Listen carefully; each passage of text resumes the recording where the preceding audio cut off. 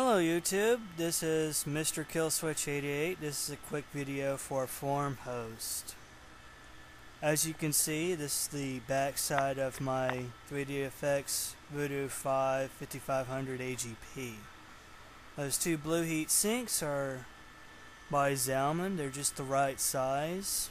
I place them on the back of the GPUs, and the adhesive is non-conductive, so you don't have to worry about any arcing or shorting in the circuits, blah blah blah blah.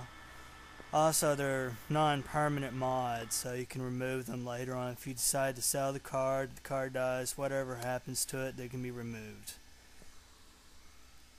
As you can see on the front side, yes, those are two thermal shield fans.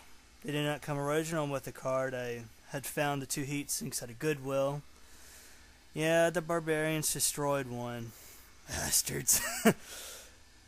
But I salvaged them nonetheless and used two identical chipset heat sinks. Unfortunately, I had to drill them.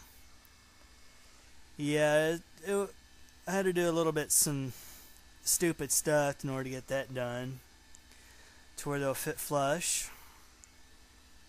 Other than that, it's bolt mounts, since normal push pins do not work, and I don't like push pins anyway. I've always been like that. Same thing with my main boards. No push pins. This concludes the video. Bye. The Great Conjunction is the end of the world! Oh, the beginning?